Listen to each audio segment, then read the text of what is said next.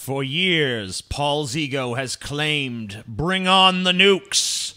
But when the nukes come, he is the first to cry, cowering in the corner. This is the nukes, deep fat fried. Deep fat fried!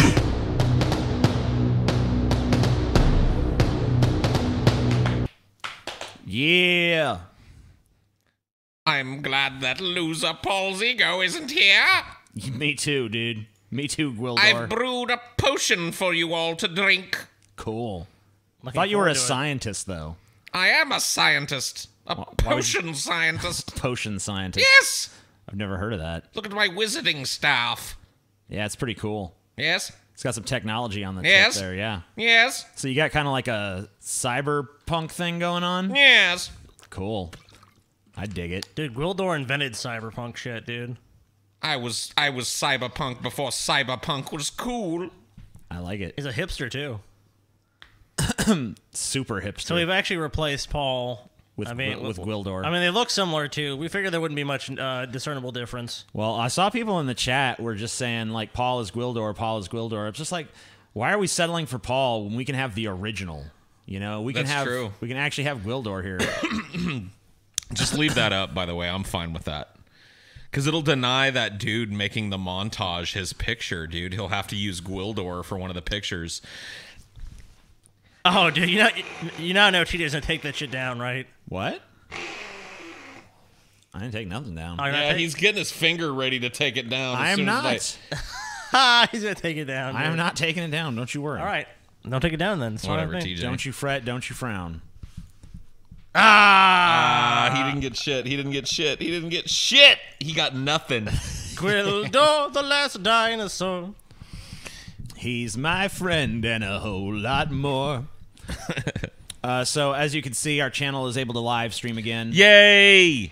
For those of you who didn't see the last video, we had a strike on the channel for hate speech. Hate speech. Totally bogus strike. We brought the case to YouTube. YouTube agreed that it was a bogus strike. And actually, Ideology strike was removed, and so was TJ's life. At exactly the same time. Yeah. So someone at YouTube actually took a look at the case I was making and actually agreed with me. So that's cool. Which is shocking. That's like almost unprecedented in history.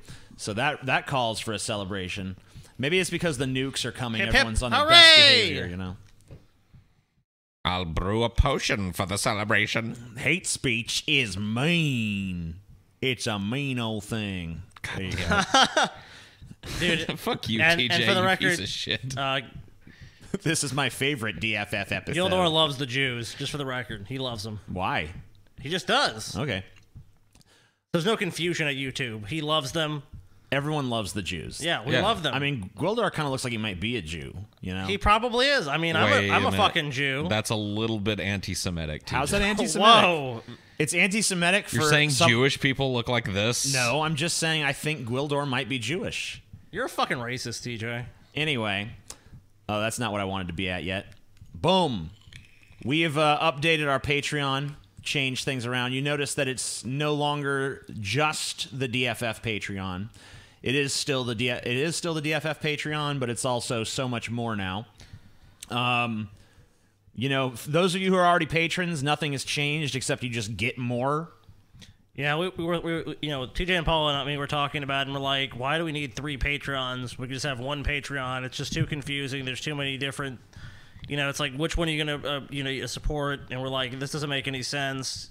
You kind of feel like double dipping, you know. We're like, let's just have 1 Patreon so everyone just who likes this content can go there. If there's some content they don't like, then they just don't have to watch it. If there's but if they like it all, they get it all, you know. Yeah. So here's what you get. Paul wrote out this little screed here. The buffet. He turned it into food. Hungry? You're a gluttonous little piggy, aren't you? So are we. That's why we created this tier. For starters, you get 4 or 5 private, deep fat fried episodes a month. Can you clean your plate? Not full yet? Well, don't worry. TJ Kirk will be delivering a hot, steaming platter of abandoned hope, a private live show where degeneracy and debauchery are par for the course. How's about a movie and some popcorn for a change of pace? You'll also get a private episode of Cynics vs. Cinema every month, where you'll get to join Paul and TJ as they watch and tear apart whatever they want. Still hungry for more? Of course you are. Strap yourself in for dessert. Paul, TJ, and occasionally, if you're lucky, Scotty will fill your face with some patrons-only ideology streams. Now, there's been some confusion about some aspects of this, so let's just quickly address some of those. First of all, some people think that we're moving ideology to a patrons-only thing. No. We're simply going to do a couple of patrons-only ideologies here and there. Little extra nuggets of ideology for patrons only, but we're going to keep doing ideologies as normal, and it'll be free. The Friday shows of DFF go behind the paywall like always. You'll just be getting also the Cinema versus Cynics thing, the Abandon Hope, and some ideologies that are open only to these patrons. We're probably going to get you guys Discord at some point. We haven't developed that yet. It's in the works. It's all under the banner of Pessimist Productions. If you support this is a combined Patreon for Deep Fat Fried and the TJ Kirk channel and Cinema for Cynics and Ideology and all of our ventures combined. So you support this, you're basically supporting the three of us in all of our endeavors under one umbrella Patreon with one simple tier. Because simplicity for us is the name of the game. Not only simplicity, but like the insane value, dude. $5 for like anywhere from 12 to like 15 hours of content a month. Yes. And also, we're currently at 1,993 patrons. Only 7 more. 7 more until we have to do a 12-hour show. And remember, our patrons are still this month getting a drunken prohibition-themed show. Where we're going to drink literal, actual moonshine. Yep. While we attempt to do a show about prohibition and fail miserably. And it'll just get worse and worse. It's going to be a fist fight by the end of it, probably. Hopefully. And you can look forward to that this month. And next month, we're going to be doing for everybody. A plethora of perks. Patrons or not, you're going to get the 12-hour show. But that's just to celebrate the success of Deep Fat Fried.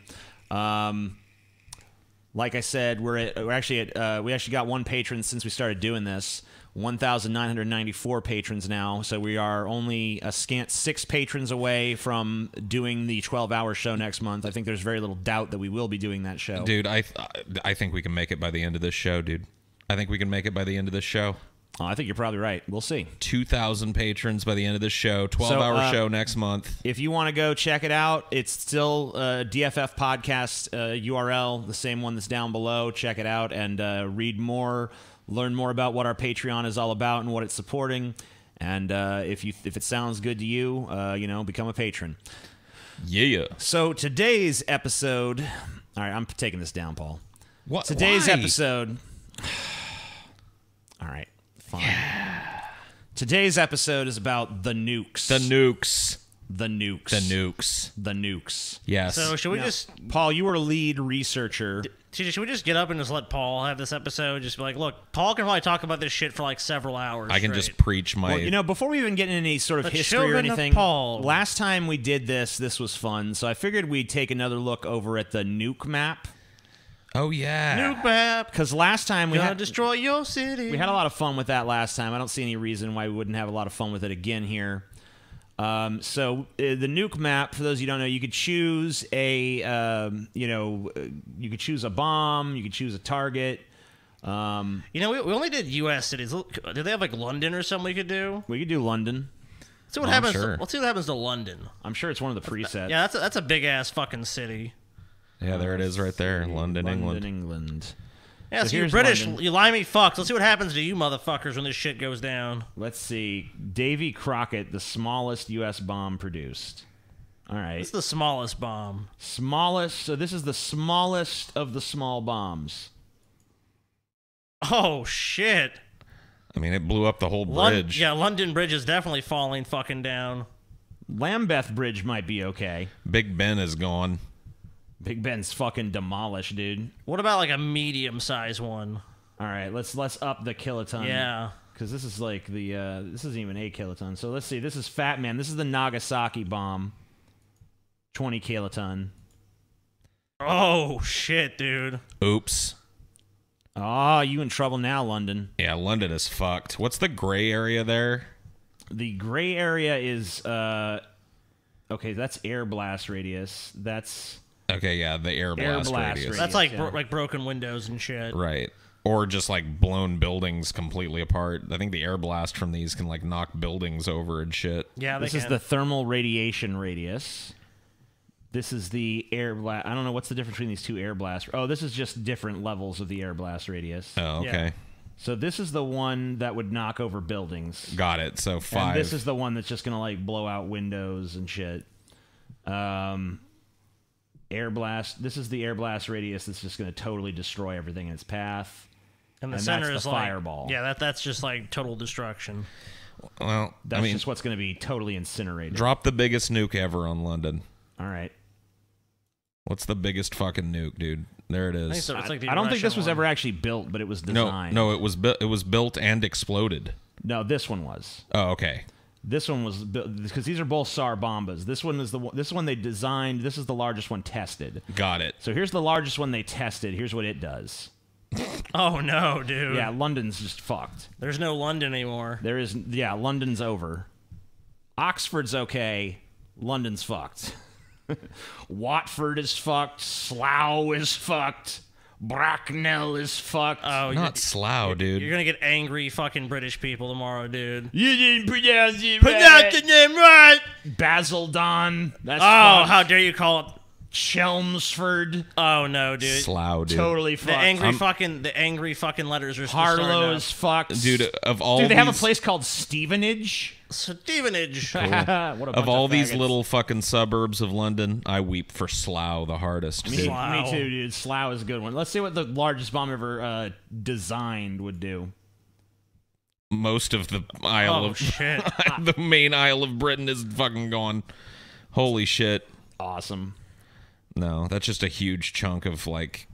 Dude, I mean, think about how many should fucking millions look- of people live in that we should fucking look at circle. Tokyo if we can do that one, dude. The city that fucking the only country to actually experience this shit firsthand. So that's how much of Japan would just be destroyed. Well, Tokyo didn't, but Well, no, Tokyo is Hiroshima and Nagasaki. I know that. there you go. Oh fuck, dude. Fuck their shit up. That's the largest one ever. Let's see what that largest one that's ever actually been detonated would do. Still Still all pretty of fucking Tokyo's gone. significant. Tokyo's just gone as a city.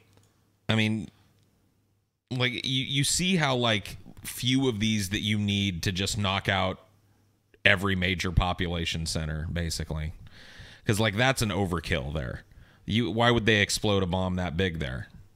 You know what I mean? If you wanted to completely cripple Tokyo, you could probably do it with less than half of that. Oh yeah, I mean you could do it with. Oh yeah, if you launch like 30 to 40 nukes, I mean you can take out most of the vital infrastructure in Asia and Europe and the U.S. Let's just hit them with the Nagasaki bomb again. Sorry, Japan. We're getting a Fuck, dude, they rematch. just can't. They can't fucking catch a break.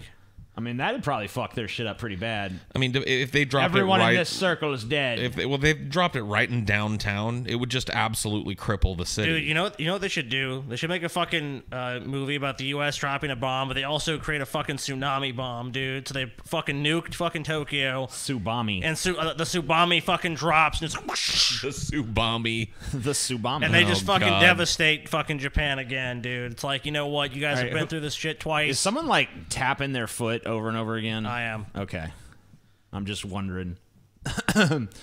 Anyway. Well, I'm getting a fucking boner thinking about these fucking. Oh, let's blow Oh it up. God, Tokyo destroyed! Oh, London gone! Ah!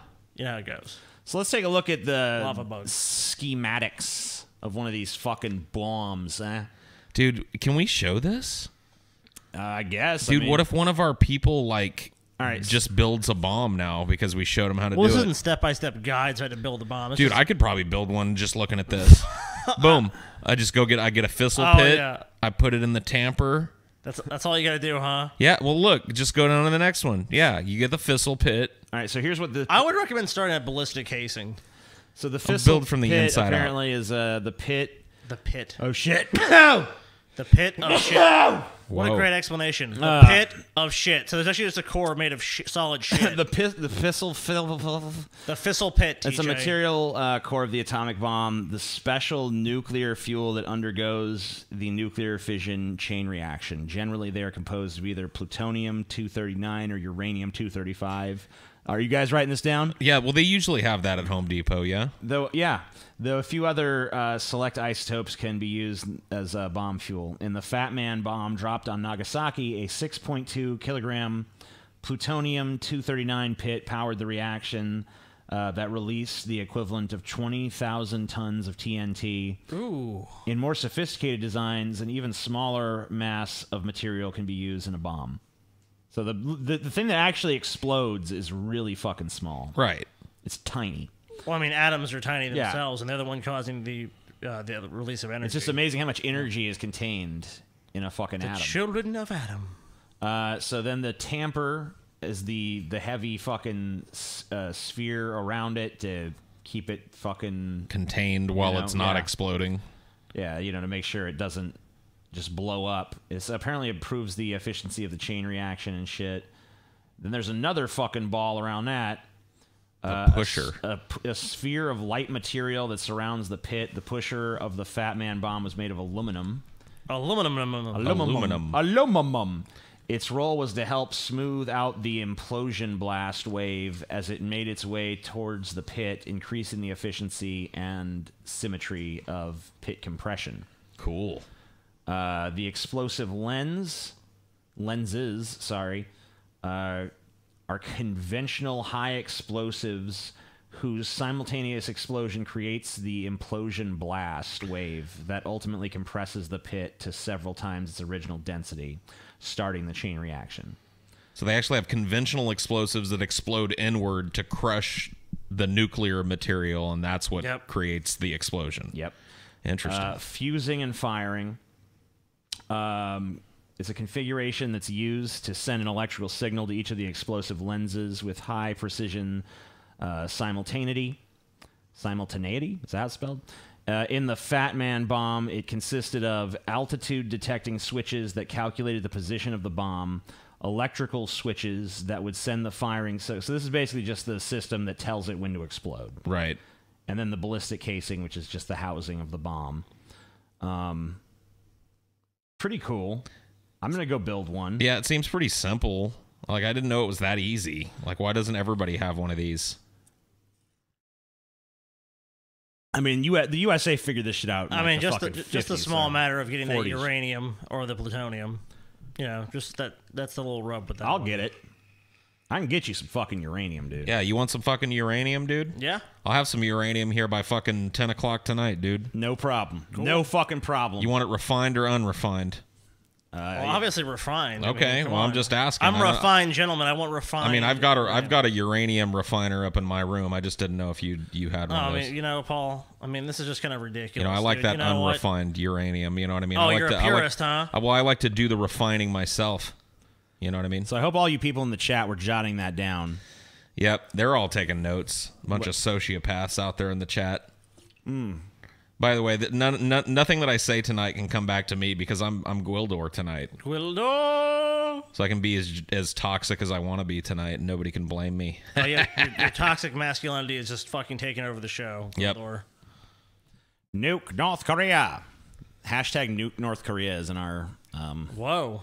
They're ramping up for a war down there. Well, go back to the map and do it for them real quick if they want it so bad. Yeah, that's fair. Let's nuke North Korea. Nuke Pyongyang, dude. Pyongyang. Fuck you, Pyongyang, you piece of shit. Kim Jong-un is gonna fucking pay, dude. Dude, his fat little ass is gonna roast like a rasher of bacon, dude. Just a rasher. A rasher of bacon, Paul? Yeah, a rasher of bacon. Whoa, dude. Paul, that seems like awfully British of you to say, dude. Oh, I'm sorry. My name's not Paul. I'm Gwildor, the magical British fairy scientist. Oh, you're fucking British, dude? We thought you were American. You said it. I thought you thought I was a Jew. Boom! Fuck you, What's American Jews? Nobody can see it, TJ. Piece of shit. You're the only one. You're the only one getting to see. Oh no, dude! It's Glenn fucking up fine. again. Here we go. Pyongyang is destroyed. Oh damn, dude! What about Seoul? Seoul. All right.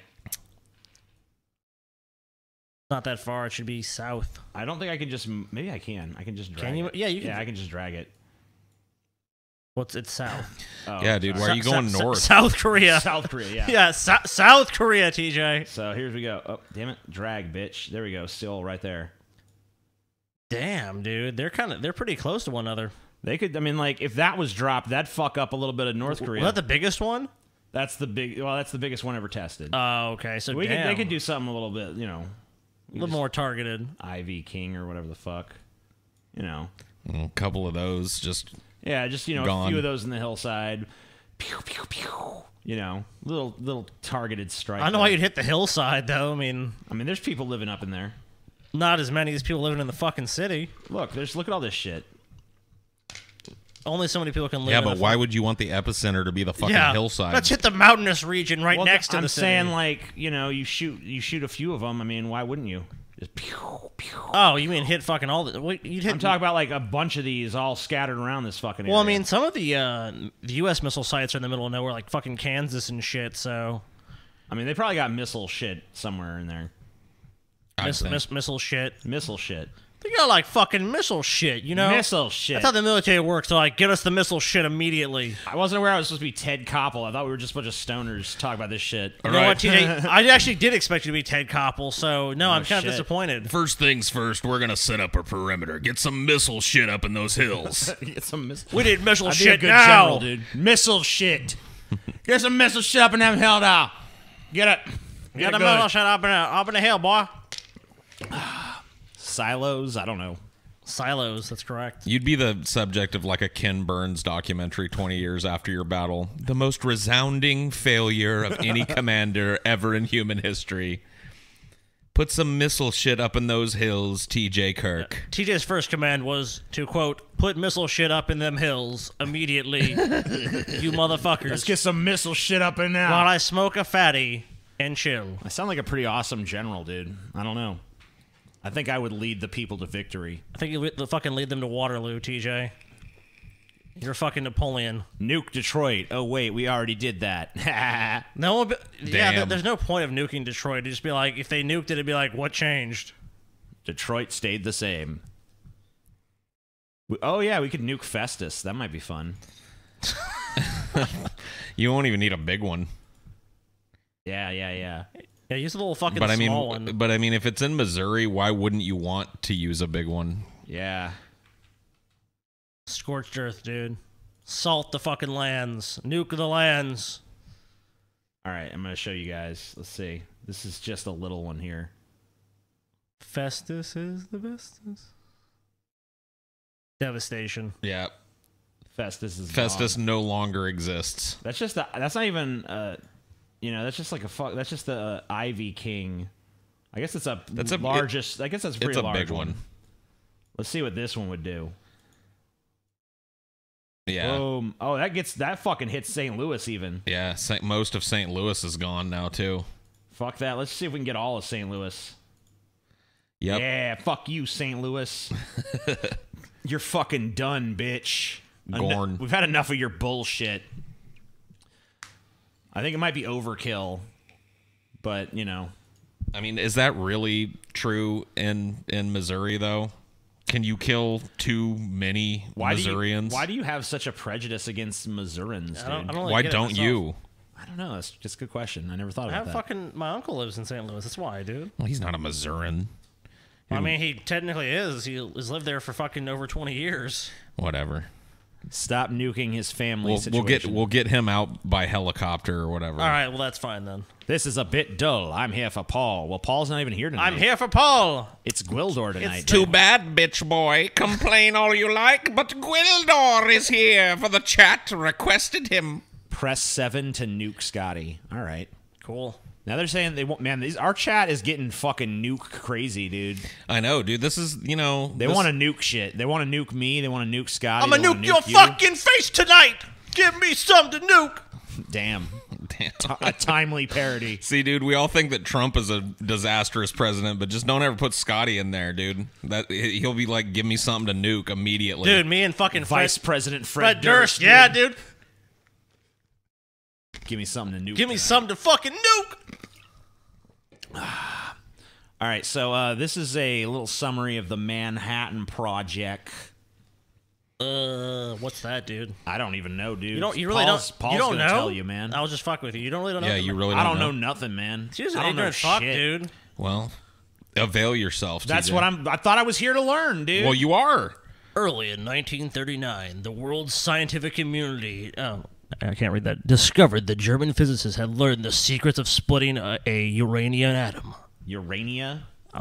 Yep. Fears soon spread over the possibility of Nazi scientists utilizing that energy to produce a bomb capable of unspeakable destruction. Sounds cool. So, like, the nuclear bomb exists basically because we were afraid that the Nazis were going to get it first.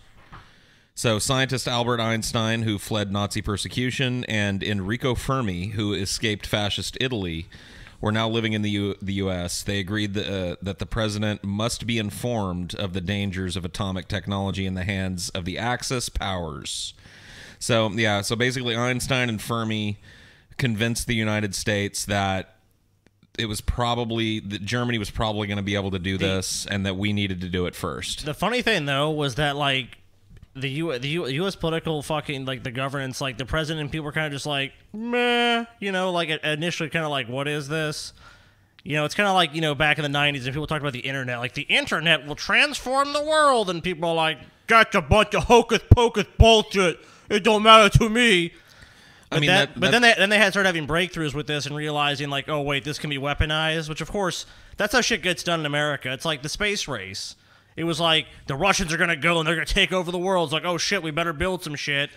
And it was just like conveying the idea to people seemed to be the problem in the reading that I did about this. Was like, in those days, trying to explain to people one thing that was that destructive was hard to get across because, you know, people kind of knew bombs were capable of doing only so much damage. You had to drop a bunch of them on a target to do any significant infrastructural damage. And then you're talking about one device that could level a city, and you're trying to impress that upon people who have never seen or heard of anything like it. I mean, ostensibly, you had people born that had, I mean, a time before cars were commonplace, before a lot of technological shit was just coming about. So, I mean, 1939, people were not as educated about this stuff. So they're just like, kind of like I said, it was like the internet 30 years ago. I was like, what is it? You know, it was just starting to get into the cultural consciousness, and people were just starting to kind of grasp what it was. Well, yeah, so these scientists basically, let's see, where did we leave off? Right around here. Got it. So President Roosevelt agreed to proceed slowly. In late 1941, the American effort to design and build an atomic bomb received its code name, the Manhattan Project. So there were a few universities where the research was conducted. We have a little something on the first nuclear chain reaction. Maybe you can bring that up now, because that was really the first experiment that proved that... Is it the Trinity atomic test? No. Which one is it? There should be one about... Like a whole article about nuclear chain reaction. The first, yeah, there we go. Oh, I thought it was a... Yeah, scroll down a little bit. All right. Go to harnessing fission, yeah. So as part of the Manhattan Project effort to build an atomic bomb during World War II, Slizzard worked together with physicists... Wait a minute. Slizzard, dude? Yeah, Slizzard, dude. Dude, what the fuck? I'm probably saying that wrong. No, that looks right. Dude, that sounds like a Bond villain. Slizzard. Yeah. Worked together with physicist Enrico Fermi and other colleagues at the University of Chicago to create the world's first experimental nuke. Look at this fucking thing. Scroll down. It's basically a bunch of fucking bricks in a basement. That's crazy. Yeah. So the first nuclear... scroll back up a little bit, because I think they kind of describe where this was. Oh, shit. Let's see. Nice, Scotty. To make sure they could safely control the chain reaction, the team rigged together what they called control rods. These were simply sheets of the element cadmium, an excellent neutron absorber, whatever. You can just see, I just really thought that, like, this picture of the first experimental nuclear reactors. Yo, we building a nuclear reactor in the basement of the college. Let's get some bricks together. Well, what the fuck were they supposed to build it, TJ? Dude, I don't know. It just looks like something that, like, you know, you just hire a couple contractors to come put in or something. You know? you think of a nuclear reactor as being this like super advanced technology, and obviously it is at this one point but- there wasn't like that. There was actually a cutting edge at one point, TJ, where they hadn't figured all this shit out. Well, yeah. It's kind of how fucking science works, you uneducated fucking twit. Come there and slap you, TJ. Slap some fucking sense into you. What's your problem, Scotty? Problem is you're a fucking piece of shit, TJ. Doesn't fucking appreciate science and what it's done for the fucking world, buddy. Yeah, it gave us the bomb. You have a lot more than that, TJ. The bomb. Clean, sustainable energy. So once they proved that you could do this nuclear chain reaction thing, then it was a matter of proving that you could turn that into a bomb. And that's the test footage there, TJ. The Trinity. The Trinity tests were the kind of proof of concept Let's take a for look. atomic weapons. The Yeah. following 3 films are complete rolls from the Trinity Dude, test on July my fucking 16th. birthday. On my fucking birthday, July 16th. Obviously, I wasn't born at this point. This footage is silent. I wish most of the footage that I could find of these was silent, because most people, feel the need to put Flight of the Valkyries over it or some shit. Dun, dun, dun, dun, dun, It's dun, in dun, metric. dun. So 9,000 meters away, this is what it looks like. I mean, it just doesn't stop. And this is the first, these are the first nuclear devices ever tested. Neat. This is from Atom Central. There's a lot of these. They get closer and closer, I think. 35 millimeter distance from ground. The same. Yep. Just a different angle. Whoa. Whoa, what the fuck, dude? I wish there was some stuff in there for scale. Banana for scale. I mean, you got to give them. They weren't working with the greatest camera technology here. Which is kind of crazy, the power they're unleashing, but the camera's kind of like, Yeah. Yeah, think about So how this- much camera So technology. a bigger lens, 610 millimeter lens. I don't even really understand what I'm seeing here. Yeah, this one's hard to tell. Just like the sky around it or something. Yeah, maybe it's pointed up from the ground up. Oh, to kind of get a to get a vantage point of what's going on up there. Yeah, The other ones that you looks can't really exactly see. like what it is. So that's a cloud there. And this is just a ground up view of the entire sky being consumed by a fucking giant nuclear fireball. Holy shit. Can you imagine how people felt the first time they watched one of these go off? Can you imagine being at this first test and being one of the first human beings to lay their eyes on this kind of destruction? Well, the first test, I think they said this broke windows 100 miles away. It's fucking I mean, the insane. devastating power of this. I mean, I don't think people fully comprehended it. Even the scientists working on it were kind of like, what's going to happen? I mean, they didn't really know what was going to happen. I mean, it was theorized it could actually destroy destroy the planet. Whoa. Okay. That was a short episode. It's over. Yeah, there were scientists that feared that it would consume the stratosphere. The entire atmosphere was just going to be destroyed. There were scientists that posited that it was, once the chain reaction started, that it wouldn't stop until it couldn't find any more matter to consume. You know what I Some mean? terrifying thoughts, really. And But we still did it. and really, those were pretty plausible hypotheses, but we did it anyway because we were afraid that if we didn't, somebody else would first. The Nazis will do it. Whoa. Whoa, what the fuck, dude? Scotty's an orc from Lord of the Rings. What the fuck? Yeah. Cool. There we go. Sweet. Fuck you, TJ! I don't know what's going on here. What have you done to me, TJ? Take me off the show immediately! By the numbers, World War II's atomic bombs. So, yeah, we developed them and then almost immediately found targets for them. Here's just a quick little series of numbers. I mean, obviously, if you build the bomb, you got to figure out somewhere to drop it. Yep. I mean, of course. So, 2, number of atomic bombs dropped on Japan during World War II. Well, pretty much everyone knows that. Yep. The only ones ever used in combat, right? Yep. There's never Yep. been another nuclear strike on an enemy. I think you would have heard about it if it had Yeah. happened. That's the only two, I'm pretty So sure. 80,000 people, that's the number who died. Instantly. Yeah, instantly in Hiroshima, Japan. So not even Hiroshima and Nagasaki, just Hiroshima. That was just number Hiroshima. one. Yeah. 192,020, the total number killed in Hiroshima, combining those killed instantly with those killed from radiation and other aftermath. 3, the number of days between the first and second atomic bomb dropped on Japan. On August 9th, 1945, an implosion model plutonium bomb, codenamed Fat Man, was detonated over Nagasaki. The interesting reason why they did this, too, I mean, one, I think, it was partially because, like, let's see what this can do. But they also expected to have about 1 million plus casualties fighting through the mainland of Japan. So it was kind of like, we have this option, which is drop this bomb and just kill a shit ton of Japanese people, and hopefully they'll realize they have no chance against us, which actually did work. Which is what happened. I mean, which it actually did work. Just think about, like, those numbers are pretty staggering to me. 192,000 people basically just evaporated with one weapon. Well, that was including the fallout and other stuff. Well, that's what I'm saying. But yeah, I mean, for all intents and purposes, they're gone.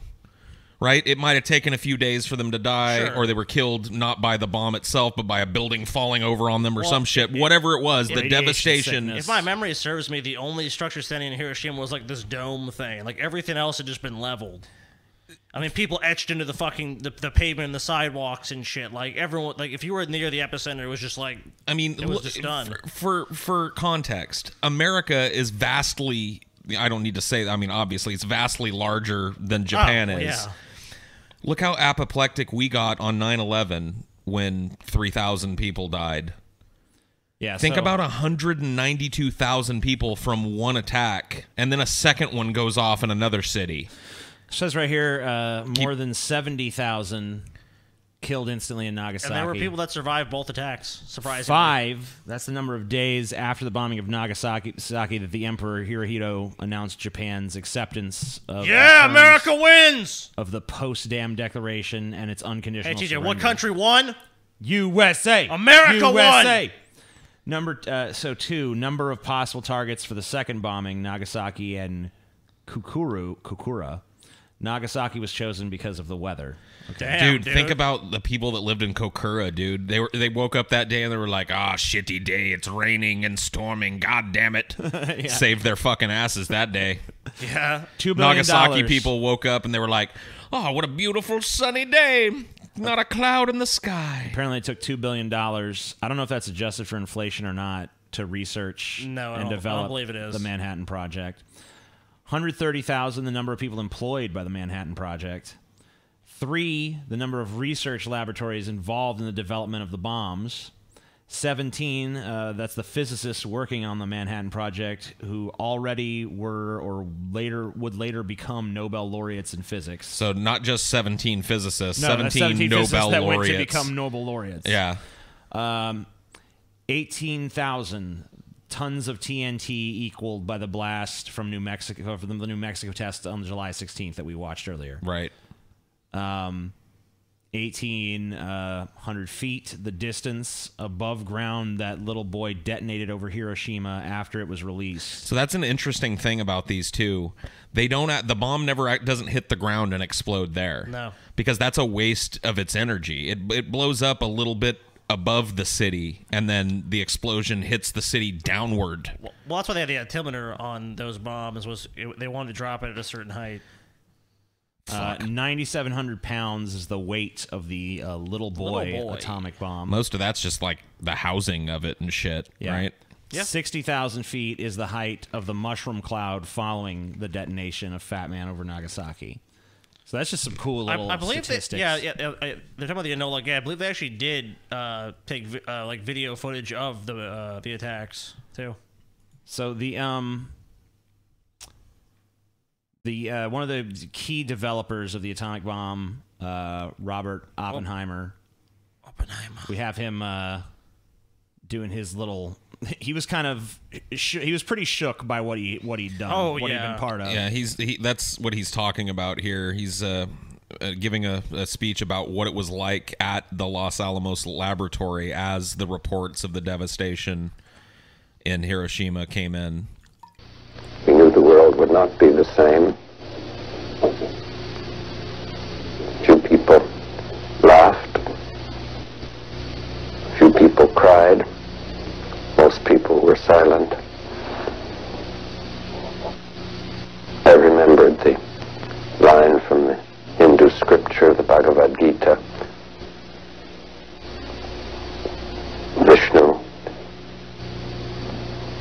trying to persuade the prince that he should do his duty, and to impress him takes on his multi-armed form and says, "Now I am become death, the destroyer of worlds."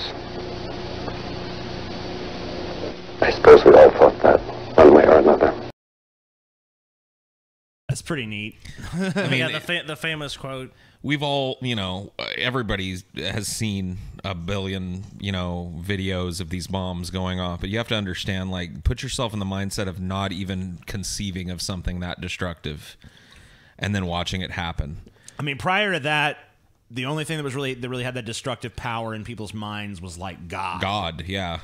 Because I mean that was like one of God's big things is like God can level your whole city at once. Yeah, God can smite you. He can judge you. He can be like, "Oh, you guys are fornicators and sinners. Boom, you're destroyed."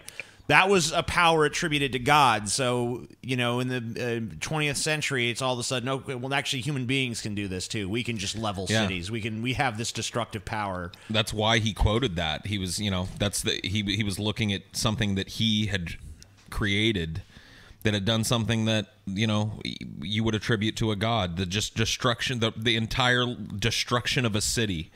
That's a biblical thing. That's something you read about in the Bible. God smote this city or that city. Now we can smite a city. Well, then it becomes real, too. I mean, before it was just testing in the middle of the fucking desert in New Mexico, and now it's suddenly, let's drop it on a city. Their lives. Yeah. Let's drop it on a city and see what happens. 80,000 people incinerated in a second. Just and to know you're you really are responsible for that. I mean, that weighs heavy on anyone's conscience. So, do you have that shit that I pulled that was just in the document there? Yeah. Because that's an interesting thing. After the bomb went off, there was a really interesting exchange between Oppenheimer and Harry Truman, the president. Oh, yeah. So, sensing a lack of urgency in the U.S. president, Harry Truman. Urgency, it's talking about in like limiting the scope of these weapons and trying to control other people from getting them and shit. And perhaps feeling a little overwhelmed by their first meeting, Oppenheimer confided, "Mr. President, I feel I have blood on my hands." The remark infuriated Truman, who bluntly replied, as he later told David Lilienthal, chairman of the Atomic Energy Commission, that "the blood is on my hands, let me worry about that." Smoothly ejected the physicist and instructed Secretary of State Dean Acheson never to bring that son of a bitch in this office ever again. Oppenheimer meant that he wore the blood of future casualties of the nuclear war, not the blood of the Japanese. The crybaby scientist See, this is just proof that we've always had some stupid fucking presidents. Oh, yeah. He's a crybaby. It's like, get this fucking crybaby out of here trying to warn me. He helped create a weapon that could unleash the entire destruction of humanity. And then was trying, misused. in retrospect, to make sure that, the use of these weapons was controlled and the proliferation of them was controlled. He was trying to warn the president that what was going to happen could happen. This arms race where bigger and bigger bombs were built, and Harry Truman called him a fucking crybaby. Oppenheimer's remarks alluded to his responsibility for the deaths of millions of individuals in some distant apocalypse, which would be traced to the two nuclear bombs nicknamed Little Boy and Fat Man. Hiroshima and Nagasaki served as terrible, if necessary, examples of what the bomb might do.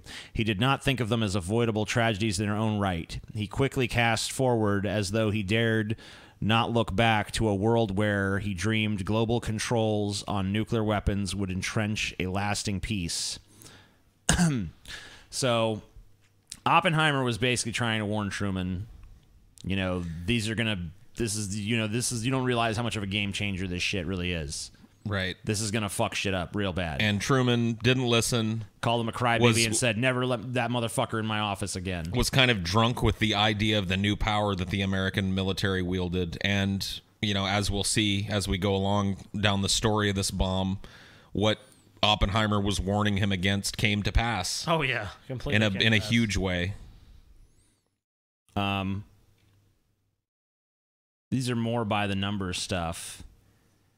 240,000. That was the population of Nagasaki before the bombing.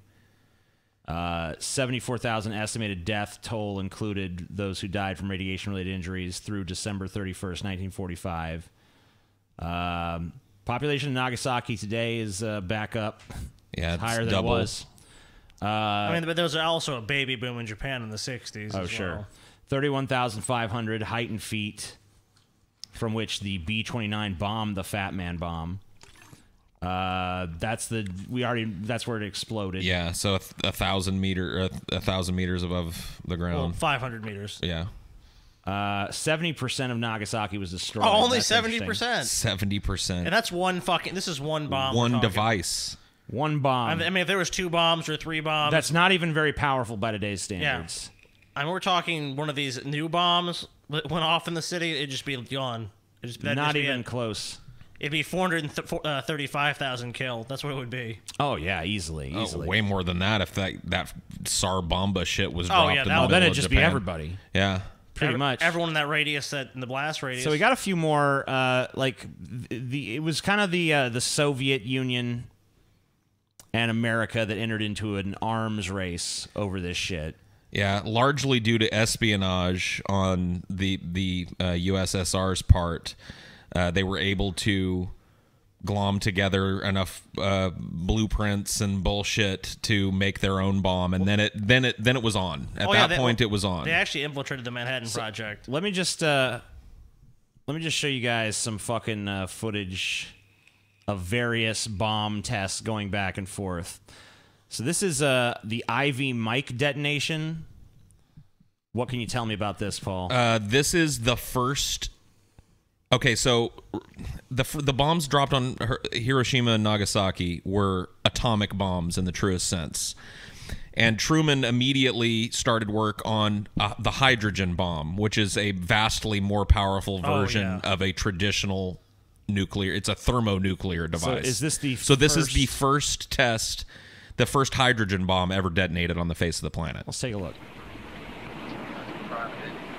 You have a grandstand seat here to one of the most momentous events in the history of science. In less than a minute, you will see the most powerful explosion ever witnessed by human eyes. The blast will come out of the horizon just about there. And this is the significance of the moment. This is the first full-scale test of a hydrogen device. If the reaction goes, we're in the thermonuclear era. For the sake of all of us, and for the sake of our country, I know that you join me in wishing this expedition well. It is now 30 seconds to 0 time. Put on goggles or turn away. Do not remove goggles or face burst until 10 seconds after the first light. So a lot of this is just propaganda shit that was filmed after the fact. None of these people were actually present. Roger that. This is just their little propaganda movie they used to surround. I hope the device is successful. Behold the awe-inspiring power of the American Empire! Glory to America! Minus 10 seconds. 9, 8, 7, 6, 5, 4, 3, 2, 1, T0. Cool. I love the way that like this dome appears and then just that's so fucking amazing. So the existence of this film was basically to show the Russians like, look what we can do, motherfuckers. Don't fuck with us, Russia. We ain't been resting on our fucking laurels since we dropped them bombs on Japan, okay? We've been working on this shit, bitches. You don't want to fuck with us. Imagine this in Moscow.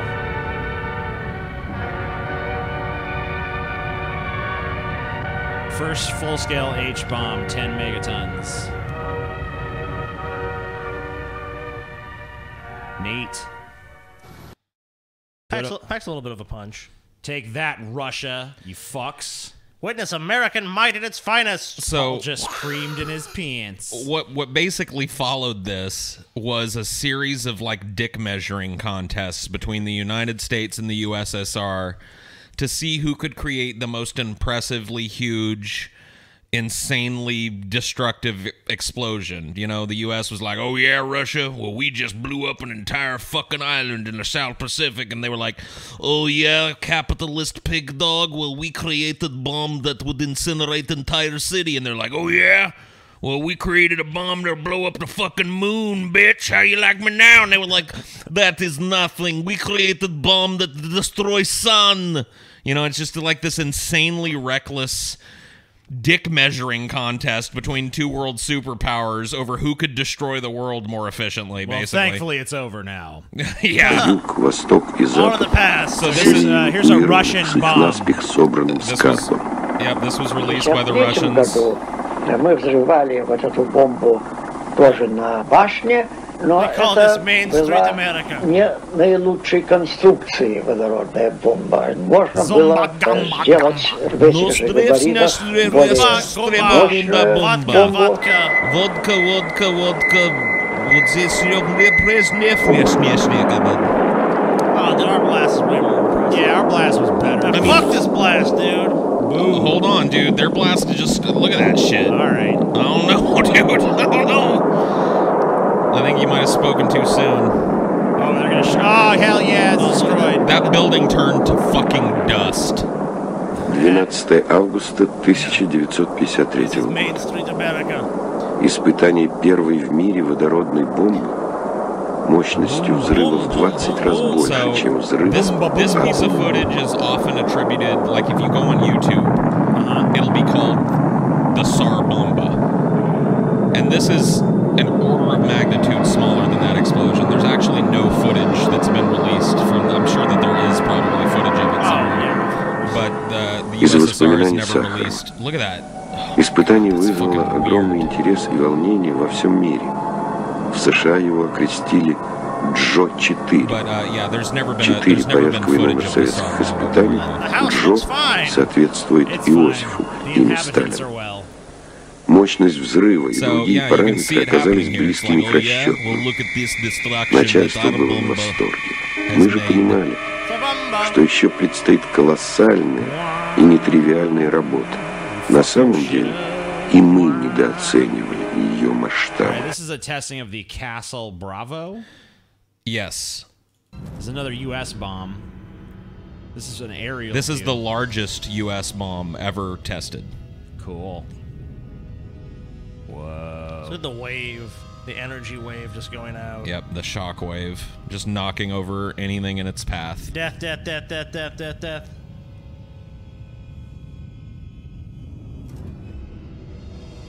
Whoa. I like the music they play. It's like the fucking sun coming up.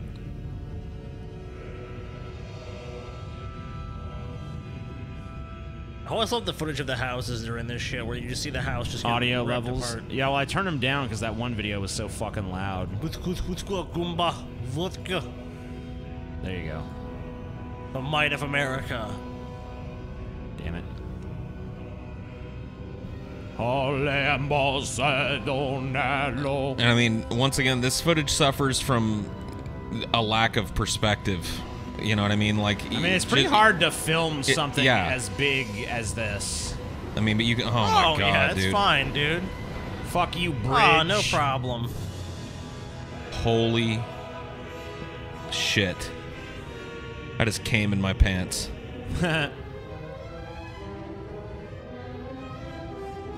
Sunrise of death. Paul's gonna ride the bomb down, dude.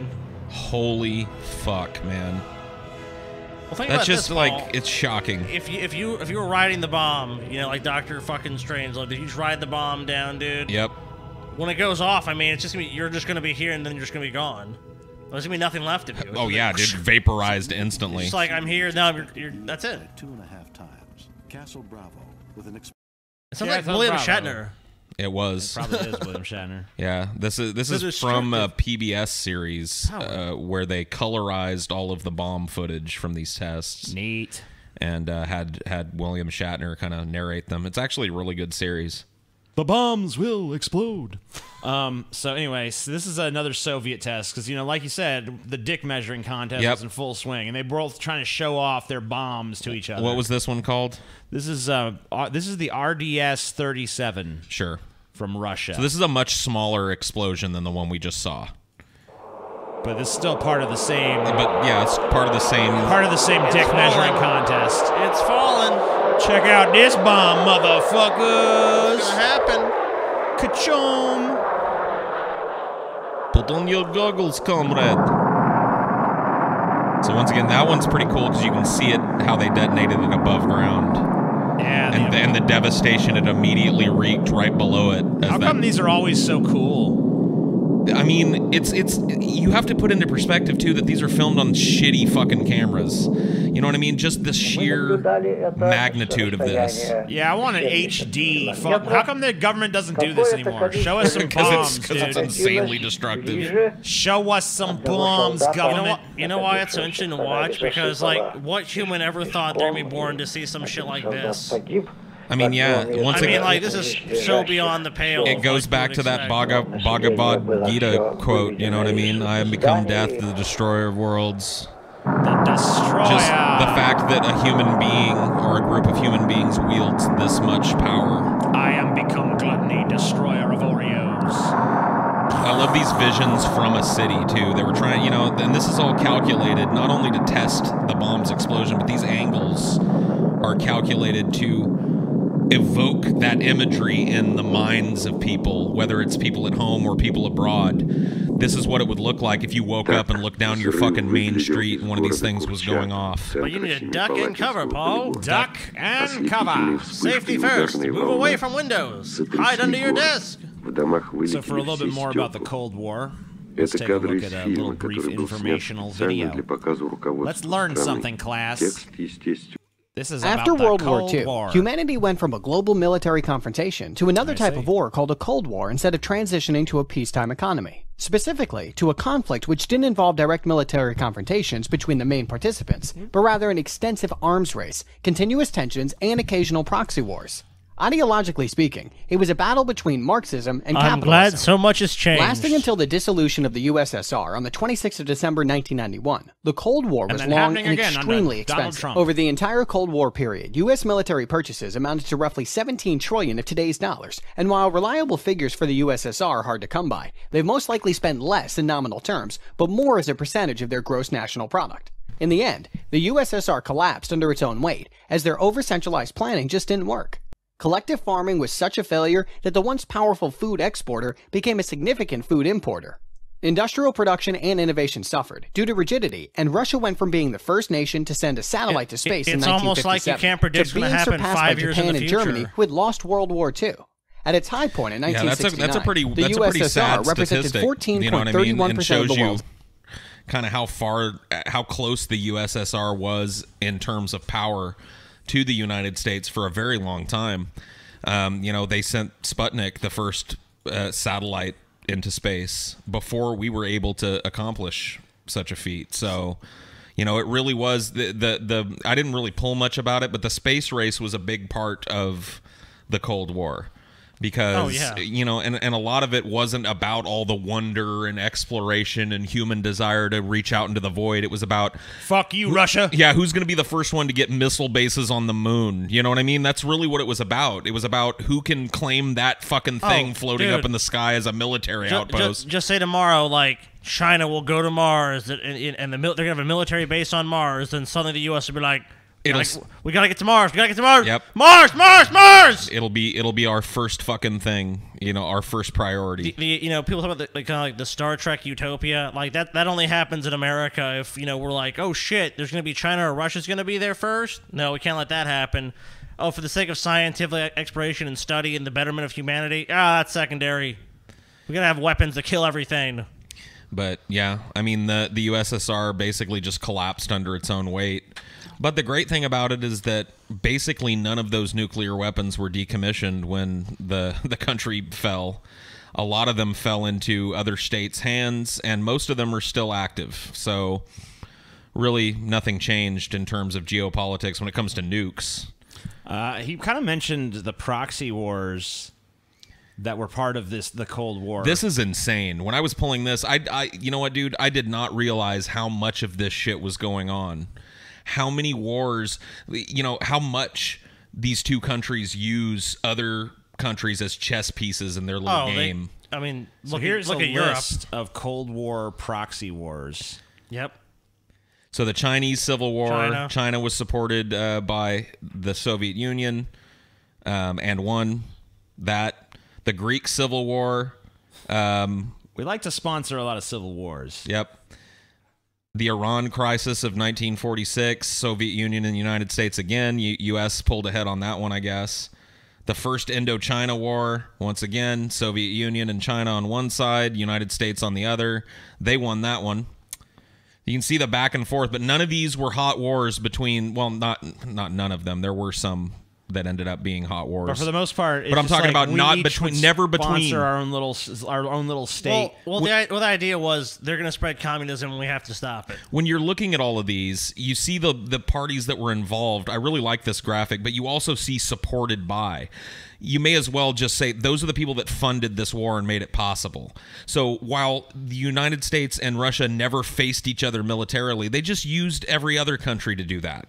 Well, it was China's usually involved too. It was a mutually assured destruction. That's what you were facing. So it's like it's the same thing. It's like Russia thinks, okay, even at this point in this day and age, like we're talking about modern times, that they'd rather fight in Syria and other places because they know if the U.S. and Russia goes to war, I mean it's World War III. Myanmar, they were talking about ongoing. This is ongoing, 1948 to present. The Arab-Israeli conflict. 1948 to present, I would say even longer. I have a feeling that's going to say ongoing for a very long time. Yeah. The Korean War, stalemate. Yep. So this was one of the biggest of the proxy wars prosecuted by the United States and Russia, with North Korea and South Korea. This one was pretty much just us two. Yep. Fighting it out. Oh my God! Second Indochina War. I mean, the list goes on and on. Look at all the motherfuckers getting involved in this shit. And think about I couldn't find numbers, but the cumulative dead from all of these proxy wars would be a staggering number to see. And all of this funded by basically on and on. Two sides of a conflict: the United States on one side and our allies, the Russia and its allies on the other. And this list is just endless. Look at this. I mean, it just goes. It goes on and on. We could sit here and spend the entire fucking show just reading about proxy wars that have been fought during the Cold War. So this is way bigger than people give it credit for. A lot of times when people talk about the Cold War, they talk about it just being an arms race, but it was way more than that. It was a giant. I mean, like, stop talking about it in the past tense because it's still going. Well, yeah, that's the thing. A lot of these you saw ongoing. This is still going on. People are talking about when's World War III going to happen. I think it's been going on for a very long time, and it's just not being prosecuted like a direct war, so it's gone under the radar. But look at all of those countries as the chess pieces. Endless pages of fucking conflict. With both of us, with the United States on one side and Russia on the other, and China, and just pitting people against one another for our own geopolitical positioning. It's pretty sickening shit. Yeah, I mean, it's kind of in the playbook of great superpowers for the last 200 years. Though it's either colonize and then fight wars there, or now it's like, okay, now we're gonna support this group in this country, and you're gonna support this group, and those two groups are gonna fight it out, and maybe we win, maybe you win, but then we're gonna start another one over here, and that's all Syria is. People talk about Syria, it's like Assad would have been gone a long time ago if Russia wasn't propping him up. Oh yeah, we all know that. And then Iran is obviously backing Assad, and Saudi Arabia is backing the rebels, and we're backing them. But that all could shift. It could be all suddenly these people are more favorable to the U.S., so we're going to back them and give them arms. I mean, Afghanistan is part of that too. Oh, I mean, of course. prior to our invasion of Afghanistan, we were funding the Mujahideen or Mujahideen. Yeah, Osama bin Laden. Yeah, the CIA. Yeah. We trained Osama bin Laden to fight the Russians, and he used the skill that he learned and that's from when he us to destroy us. That's when he loved America. Oh, Osama bin Laden used to love America. Have you ever actually looked at the files they've released when they actually killed Osama bin Laden, like the stuff he was watching? He was watching shit about like where in the world is Osama bin Laden and shit. He also had a Steam account and porn too. Oh yeah, lots of porn too. Well, I mean, of course he's a guy. He's gonna look. I mean, Osama bin Laden was looking at porn. Yeah, but he's a member of a religion that thinks that that's filthy, dude. Well, it's okay for him. He's one of the leaders. Got it. Yeah, but does he really? I mean, yeah. I mean, look. A lot of these people say this shit, but the people in the head of these terrorist organizations, they don't believe a lot of this shit. This is kind of it's a power scheme, sort of unrelated. But I kind of wondered the other day. We were talking about some of these guys. Me and Paul were kind of doing this bit on the TJ Does Life thing where we were going back and forth pretending to be conservatives and shit. Yeah. What do you mean pretending, TJ? Well, you know, we were. I know. We were revealing our true selves. When you and Paul are off, I mean, you guys are like these fucking liberals ruining this country. But go ahead, yeah. But I was sort of wondering, like, do people like Rick Wiles and Jim Baker and stuff? You think they've like when they go to office, they're voting for the Democrats because they want to drum up that fear, like when they're in the little ballot box? Well, are you asking? Are there people who just make their career?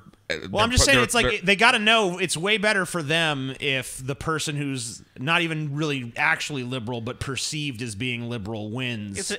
So that they can drum up that, like, oh shit, they come and take your guns and they come and do this. I don't think so, because it's really irrelevant, because they're going to spin whatever narrative they want. If it's a Republican, then they're going to be great, but then it's the rest of the world that's going to be threatened, or it's going to be calamity that's going to threaten it. I felt like conservatives were kind of pigs and shit when Obama was in there. For sure, yeah, you have to take that into account. Like, for conservatives and liberals, I mean, there's no better time to be a talk radio person or a media pundit type of person when the opposition is in power.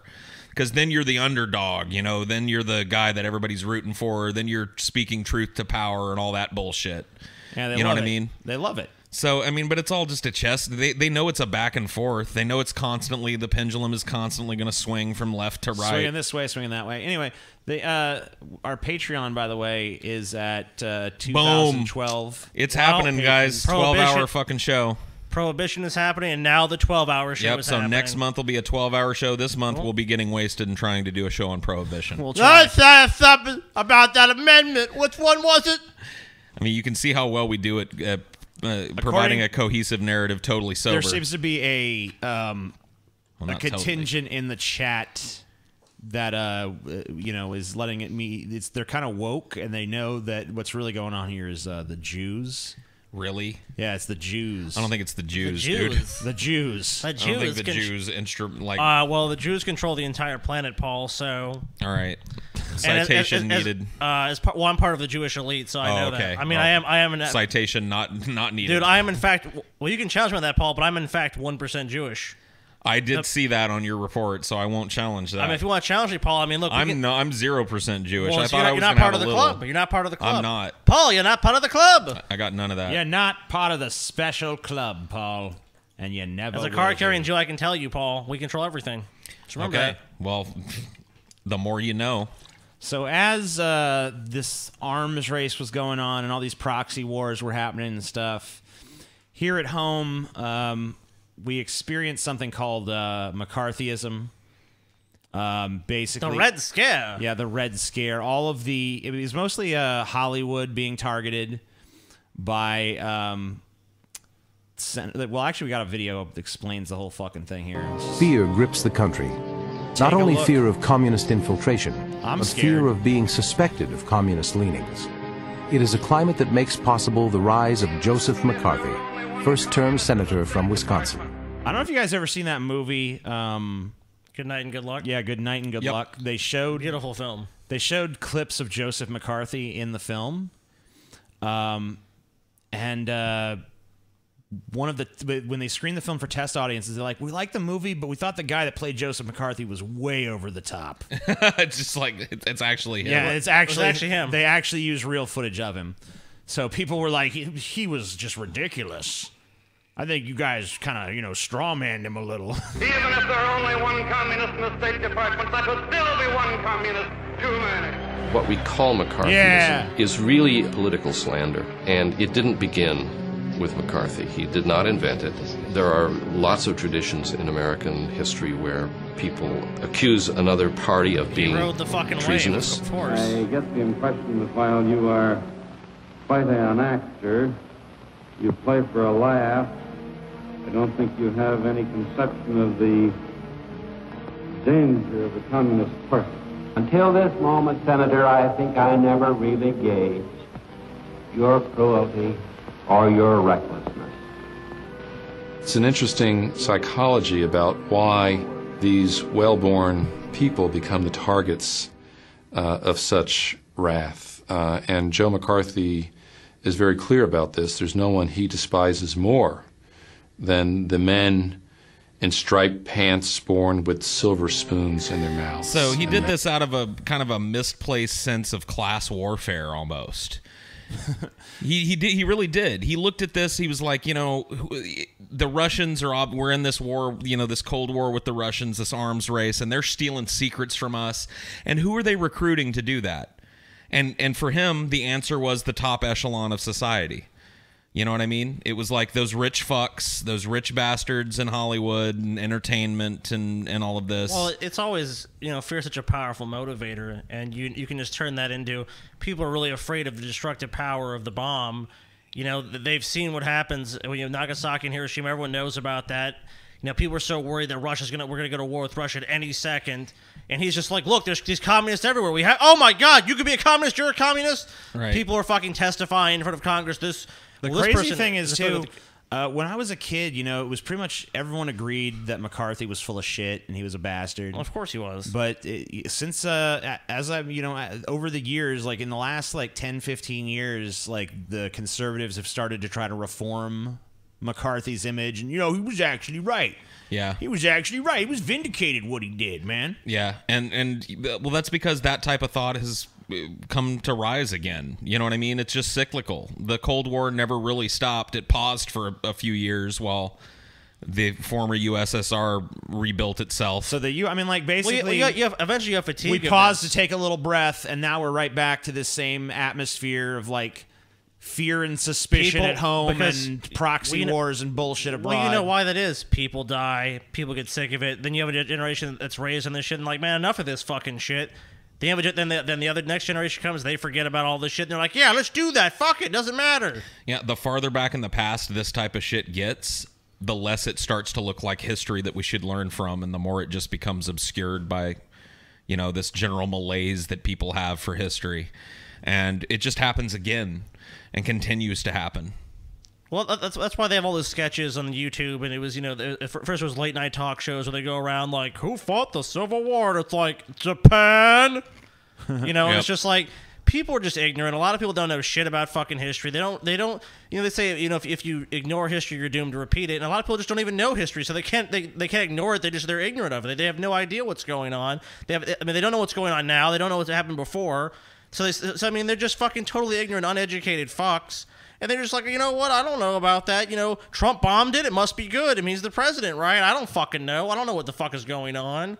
I've heard the other end of the argument coming out of modern conservatives, too, that the kind of investigation into possible Trump involvement is McCarthyism That's reborn. the new McCarthyism. It's the Red Scare all again, you know, like... Yeah, I mean, it's just crazy how quickly people's narratives will shift depending on what suits their needs at that particular moment. Well, especially in today's society where everyone wants to make a snap judgment and go, I'm on Twitter, this is bullshit, I don't like this, I don't agree with this, I've made a full judgment call based on almost nothing. And we don't really have a historical parallel in terms of like congressional hearings and Muslims being dragged before the Congress, but you can see some of the parallels in terms of fear and paranoia amongst the populace after the 2001 terrorist attacks against Muslim people.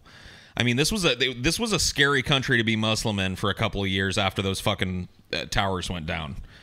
There was a lot of really just on the surface anti-Muslim sentiment that really echoes this time.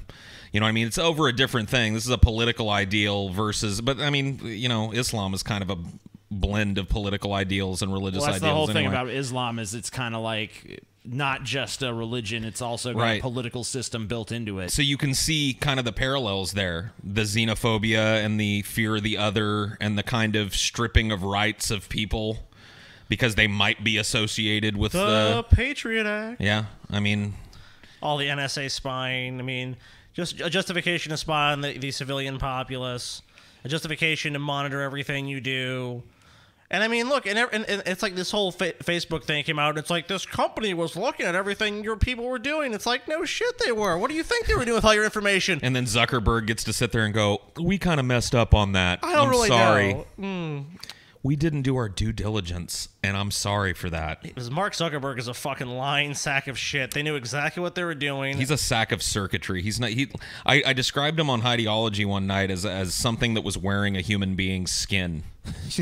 Like, I don't even know if he's robotic. He just seems like something that put on a human being to, like, he wears Mark Zuckerberg when he needs to. Well, let's be honest. Let's be honest. This country is so corrupt. All those questions were given to him in advance. He was well prepared. He had all the answers pretty much. I mean, the committee he was answering to was one that he'd actually personally funded for years. What a shock. I mean... Mark Zuckerberg, you did bad. Come before Congress. You're a bad boy, Mark. I mean, look, Mark Zuckerberg is so fucking wealthy. You know what's funny? The YouTube shooting. You know what hospital they went to in San Francisco? That was the Mark Zuckerberg Hospital. I mean, this guy is fucking wealthy. He's paid a ton of lobbyists. He's well connected. He's part of the fucking elite.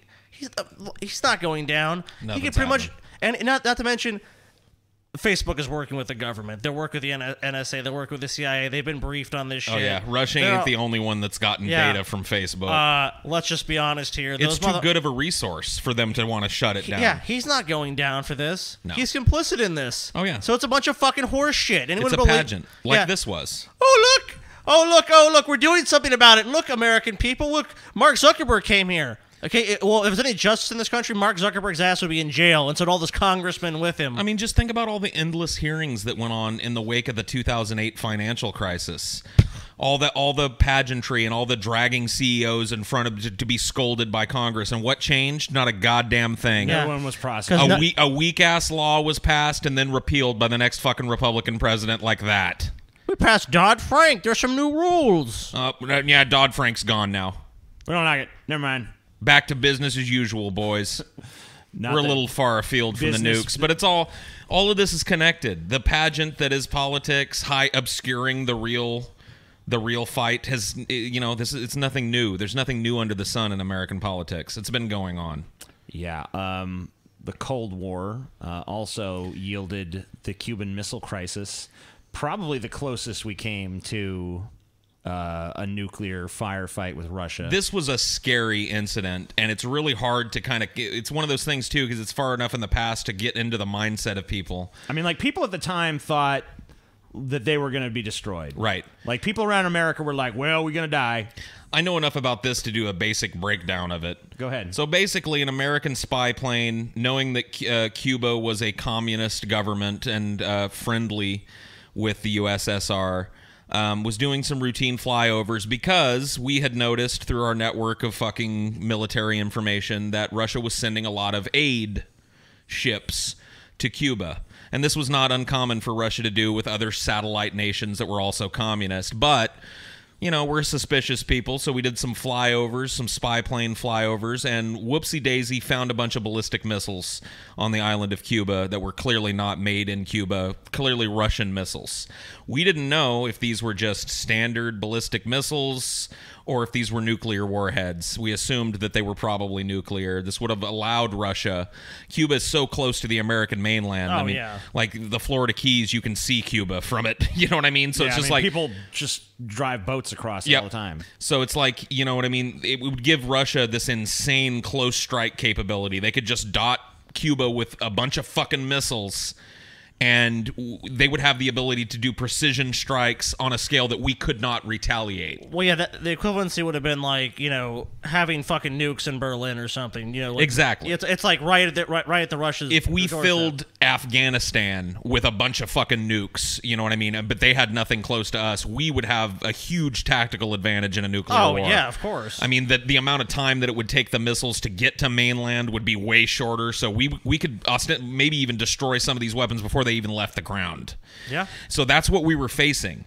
And so, of course, America's not going to allow this to happen. Set up what they called a quarantine because they didn't want to call it a blockade. They were very careful because a blockade is a military term and would have implied military action against the USSR, and everybody was scared of that. So they called it a quarantine of the island of Cuba and basically sent a bunch of American warships to encircle the island of Cuba and sat and waited. And Russia was like, well, fuck you, we're sending our fucking fleet. So they sent a big supply fleet loaded up with missiles and shit, and it was protected by submarines, by Russian subs, and there was a standoff, and it was real hairy. I think I pulled the speech that John F. Kennedy gave to people. That was a big factor, too, is a lot of people thought that Kennedy was going to be weak. The Russians especially, they're like, he'll just cave in and he'll let us do this because he's going to avoid World War III. It was basically who's going to blink first. Well, no one's, I mean, like, you can't allow the Russians to have a fucking launch point that's that absolutely close to not. the mainland. No. I mean, it might as well be in fucking Kansas at that point. Oh, yeah. It's basically on our mainland. The red threat. Good evening, my fellow citizens. This government, as promised, has maintained the closest surveillance of the Soviet military buildup on the island of Cuba. Within the past week, unmistakable evidence has established the fact that a series of offensive missile sites is now in preparation on that imprisoned island. The purpose of these bases can be none other than to provide a nuclear strike capability against the Western Hemisphere. Only last Thursday, as evidence of this rapid offensive buildup was already in my hand, Soviet Foreign Minister Gromyko told me in my office that he was instructed to make it clear once again, as he said his government had already done, that Soviet assistance to Cuba, and I quote, it's kind of weird to have like an articulate president, isn't it? Yeah. Solely the We're going to have the best defense of contributing. Yeah, what would Trump be doing in this situation? Listen, the Russians came over. They sat and lied to my face. And they look, they want nukes. They have many nukes, okay? You terribly destructive nukes. You have no idea, the biggest nukes in Cuba. And we can't allow this to happen. We're not going to allow this to happen. Yeah, I mean, having an articulate president is something that we've kind of, Obama was reasonably articulate. I mean, right. and that wasn't too long ago, so. But I mean, he's definitely not. He's not amongst a bunch of articulate presidents in the modern age. That's for sure. To the defense capabilities of Cuba, unquote. That, and I quote him, training by Soviet specialists of Cuban nationals in handling defensive armaments was by no means offensive. And that if it were otherwise, Mr. Gromyko went on, the Soviet government would never become involved in rendering such assistance, unquote. That statement also was false. Acting, therefore, in the defense of our own security and of the entire Western Hemisphere, and under the authority entrusted to me by the Constitution, as endorsed by the resolution of the Congress, I have directed that the following initial steps be taken immediately. To halt this offensive buildup, a strict quarantine on all offensive military equipment under shipment to Cuba is being initiated. So there you see the careful choice of language. Cuba, from whatever nation or port. Well, he also says just military offensive equipment too. He doesn't say any ships. Just military offensive. But it was any ship. Well, yeah. I mean, let's be honest. They weren't letting anything in. They're not letting anything in. But yeah, Trump would have been like, "We've formed a blockade. We will stop you. We will nuke them. We'll do what we need to do. If they come too close, we will nuke Russia." So a lot of people have called this the scariest speech ever given by a head of state. I mean, this is the speech I was talking about. Like, I read some. I don't remember I was reading someone's autobiography. Don't remember who it was anymore, but they were talking about what it was like in the wake of hearing this speech, and people were just like, "Well, we're dead." Yeah. Well, we're fucking dead. It like caused everyone's panic. just walking around like, "Yeah, we're fucked. Had a good run." You know, drinking their beers and shit. The contents of the speech are not overly emotional. Kennedy was very measured in terms of how he presented this because he knew it was going to cause panic. But just the implication, people had been so pumped with fear about the possibility of a nuclear exchange with Russia, that hearing that it was about to happen, that there could be nukes on Cuba, that Russia is now coming with weapons, and we're saying, no, you can't come in here, and there could be a conflict that could lead to that. Then, yeah. I mean, people thought it was over. It came so close to being over. Oh, it was on the razor's edge. It actually ended in a legitimate Mexican standoff in the waters surrounding Cuba between a fleet of submarine-protected Russian military, supply vehicles and the United States Navy. And the X-Men were there. Oh, yes. Yeah. And Magneto came and fucked up a few of the ships. It was crazy. Well, you know what? I think human interest is ultimately the prevailing factor there, is because at a certain point, it's like, does anyone really want this to happen? Let's not all destroy ourselves, guys. You know what, though? Nobody knew. Neither one of these people neither one of these superpowers went into it thinking we're going to be the ones that back down, though. Of course not. They were thinking, okay, well, Russia was thinking, we're going to show up with all this shit, and we're going to have submarines, and we're going to be like, look, we're going to Cuba. You're not the fucking king of Cuba. You can't keep us out of Cuba. And that the United States was eventually going to let them through. And we thought the same thing. We ended up being right, luckily. Eventually, they did give up. Eventually, the Russians were like, all right, well, maybe this ain't the best idea, and turned around. You know what I mean? But we were on the fucking razor's edge. They could have just as easily ordered their submarines to take out the lead targets in the United States fleet, and it would have been on like Donkey Kong.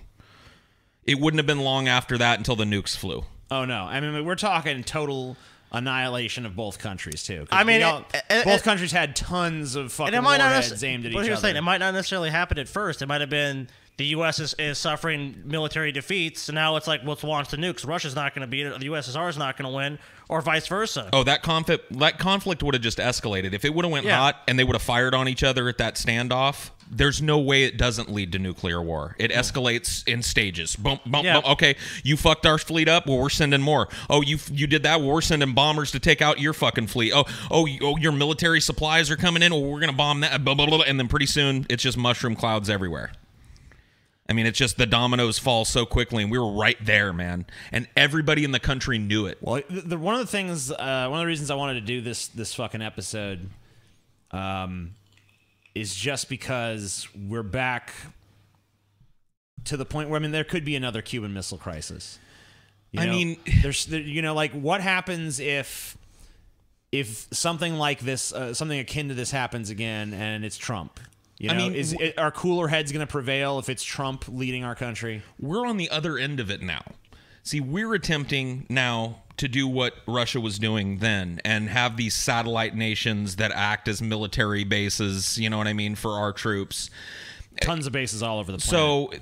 So, on top of that, you have to take into account people's kind of disillusionment with it. They hear this shit all the time, and this is no longer has the impact that it used to.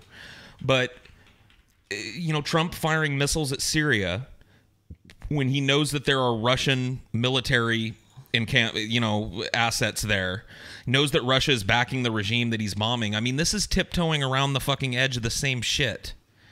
You know what I mean? We've got two nations that are openly pretty hostile towards one another.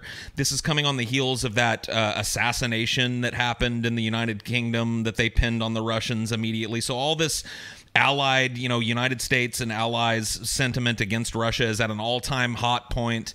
We've got this investigation going on here in America. So American sentiment against Russians is at an all-time low because we're hearing more and more how they meddled with our election, and are fucking with us on social media. So we could be, very close to this right now. And it's just not being presented that way. This was a way more honest time. Say what you want about politics, it was always a corrupt shithole. But having a president come to his people and say, pretty much we're on the edge of a nuclear war here, and you might want to get ready. Yeah, now we just have Trump who was like, you're not going to hear that. I'm going to tweet out nuclear fucking threats, That type of... I will nuke you, Kim Jong-un. Yeah, you fat little pig. Rocket Man. If Kennedy had said something like, we're going to fire nukes at you if you don't shut up, there would have been outrage. He would have been fucking ousted from office. But it's been reduced now to our angry little infantile president tweeting about sending nukes and shit. So how could people still have the same level of dread that they have? Even looking at those types of explosions, even looking at how one of these devices could erase 80,000, 100,000, 200, 300,000 people in an instant. What's gone on so long without it happening, too? So it's I want you guys to look at the nuclear armaments of us and Russia, respectively, here. So, the total weapons, this is all the weapons in the world. Almost all of the nukes belong to the United States and Russia. Yep. Russia has 6,600. We have 6,450. Then France has 300. China has 270. The UK has 215. Pakistan has 130. India has 120. Israel has 80. North Korea has under 15. And that's the entire nuclear armament of the fucking world. Yep. Not that many weapons, but when you see that one of these can evaporate a city, it kind of puts into perspective what we're talking about here tonight. Yeah, and I mean, look at look at the two countries that have this. And remember, the two countries that have the most of these are at each other's throats and fighting proxy wars constantly in the Middle East and abroad and other places abroad. Numerous fucking conflicts, and we're getting into yet another proxy war here on this Syria conflict. Well, now, of course, we already were in it before, yeah. but we have a way more direct involvement now that we've bombed Damascus. Yeah, we're ramping up our presence in this proxy war. Because before it, we were just kind of, maybe we did some support bombings, I think, and we were funding, rebel factions and shit. Now we're just outright we're fucking bombing Syria directly. Yep. We're now. I don't know if it's going to escalate into a U.S. versus Syria war. Do you guys remember a news story that when the Syria thing first started out? Because this isn't the first time we've done strikes in Syria. Yeah, Trump ordered strikes in Syria almost a year ago. Obama did too. There was a story that was run on the major cable news outlets, and it kind of got buried by other shit, as is what happens with Trump these days. But it was a story that was eerily similar to the story we just told about this blockade, where the United States, in response to Russia, I think, had parked, some ships in a position of strength, and there was a fucking Russian fleet heading for them. They had spotted the advanced scouts of a Russian fleet, and they'd come back with intelligence that there was this giant combat fleet heading for right where the United States was basing its counter operation. And there was this big question mark of what's going to happen? And it could have happened again. It was basically the same thing. The Russians came, kind of got to the middle distance, watched for a while, and then turned around and left. So it's just we're right there. We're right there again. If that had gone hot, and think about how easy that could happen. People are fallible things, right? So you've got military commanders there carrying out orders that they're being given from the Kremlin and from the United States, the Pentagon, respectively. Yeah, all it takes is those fallible human guys to go oh shit, I'm scared, Those fallible human beings are processing these orders and looking at the actual situation on the ground, the actual enemy encircling them.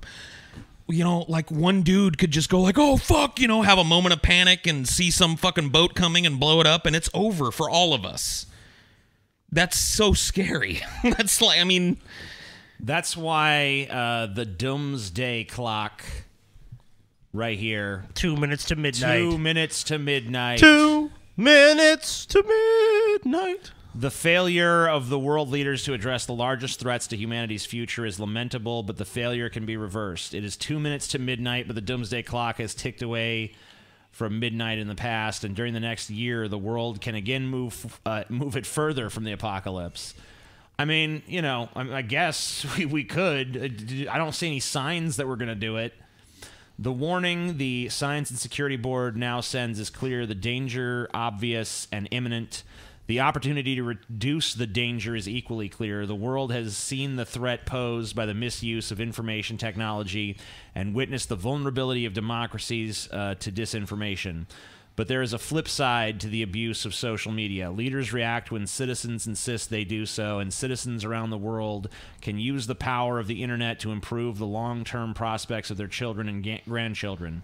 They can insist on facts and discount nonsense. Well, Well, I don't. Are you? Is this, People could be smart and well informed. This is a fucking fantasy, dude. This is a might fantasy. as well move it to a minute and a half to midnight. Then you might as well just move it to like it could be midnight any second now. Just 1 second to midnight, because if what you're counting on to avoid this shit is a bunch of conscientious people to be like, oh. I don't know, dude. That's not going to happen. For human civilization to fail, the deck is so stacked against us right now. I mean, it really, truly is. Look, there's a critical shortage of chemical compounds needed in the upcoming future that's going to happen.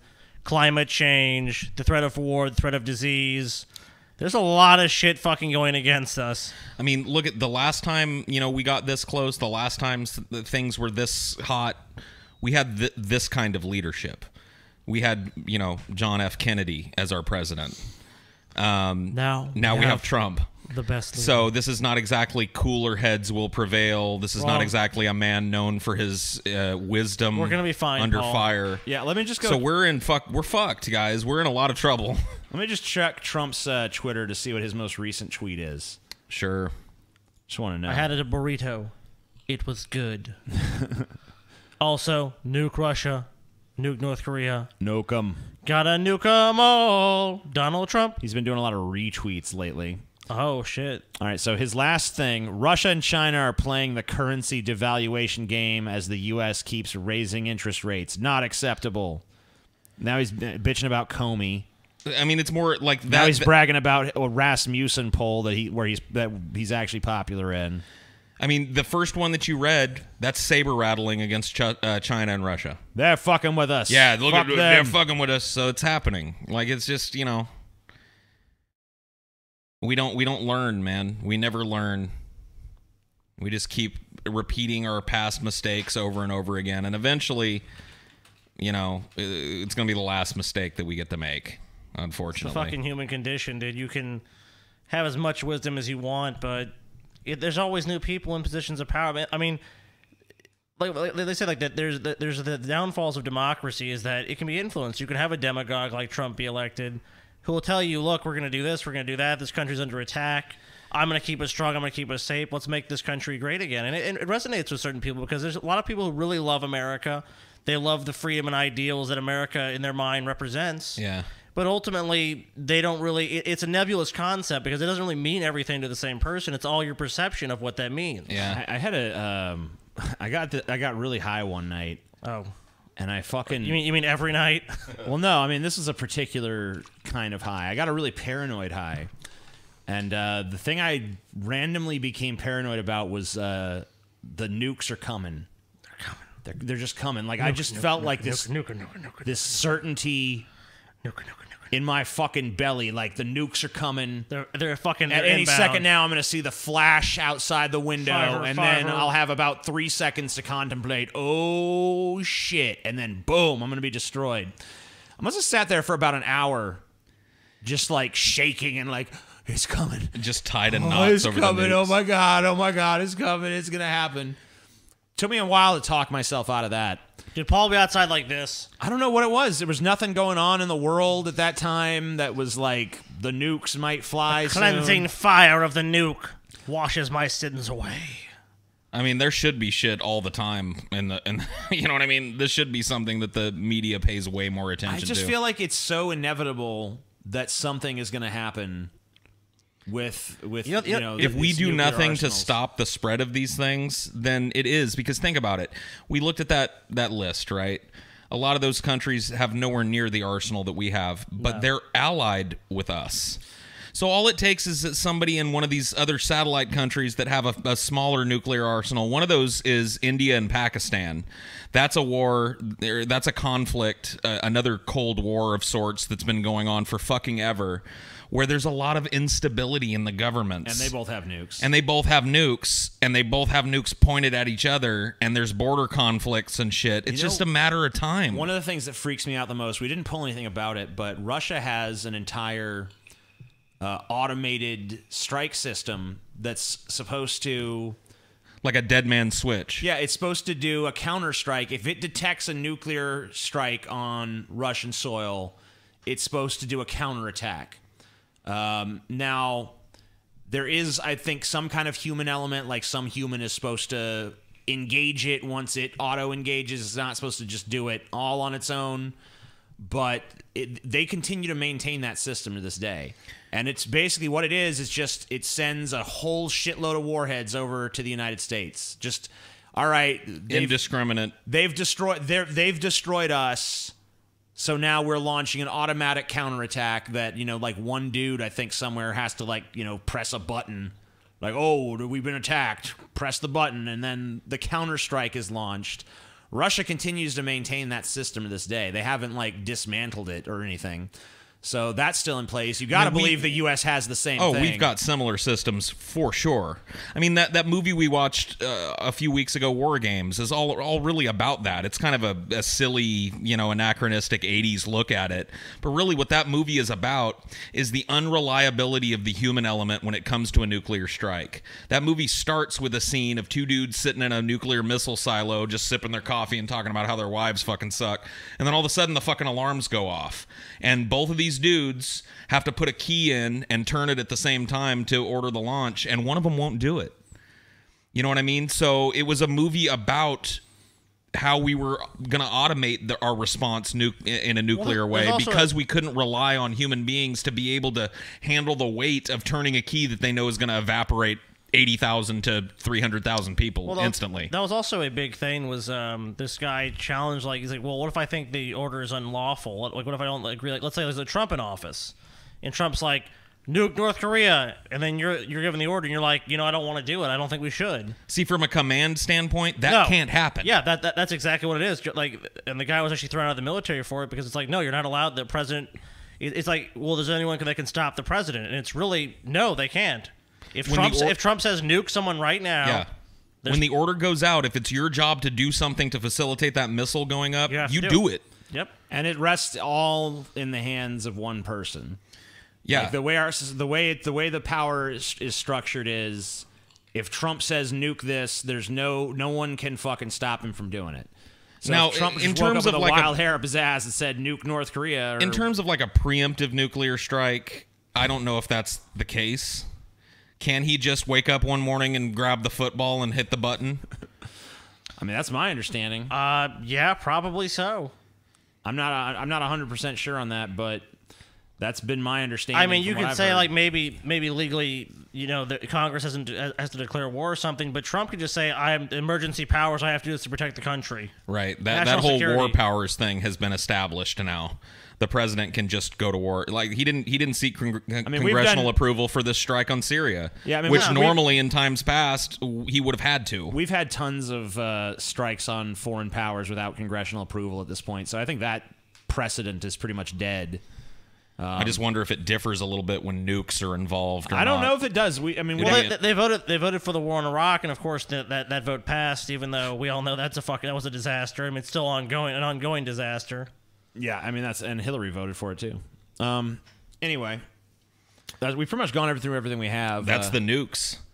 There's a lot of other elements we could have gotten into, but nuke. That at least gives people a quick little history of why we're fucked. Yeah, this is basically why we're fucked and how we got to the point we're at now. Yeah. And how similar it is to points we've been at in the past. In researching this, I had a profound sense of deja vu when reading about a lot of this stuff, and I hope that at least some of you in the audience felt the same thing as we kind of went through this shit. Just how many parallels there are between the shit that's already happened and the shit that's going on right now when it comes to these weapons. You don't hear about them a whole lot, but they're still one of the major things, if not the most critically major immediate thing threatening us as a species. Why do you think they're still in North Korea? Well, of course. I mean, that's why. Why do you think they're still in Pakistan? Yep. All right. Well, thank you guys for watching. Hopefully, you'll get to the Wednesday and Friday episodes before nuclear annihilation. Yeah. If you want to see the Friday episode, assuming the bombs don't come, become a patron.